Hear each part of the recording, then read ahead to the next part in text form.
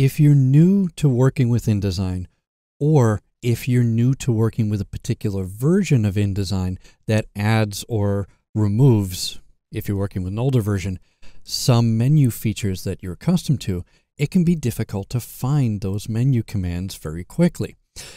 That's why InDesign has a built-in option to make finding commands even easier. Of course, there's Quick Apply, but there is also sorting the menus alphabetically. So here I've got the object menu. It starts out with T, transform, then transform again, arrange, and select, and we got a whole bunch of other commands below it. And click away from that. If I hold Command, Option, and Shift on Mac, or Control, Alt, and Shift on Windows, and then click on a menu, you can see that the menu commands have been alphabetized. So now I know, oh, there's anchored object. That's what I'd been looking for. Or convert shape to something. This works with all of the menus.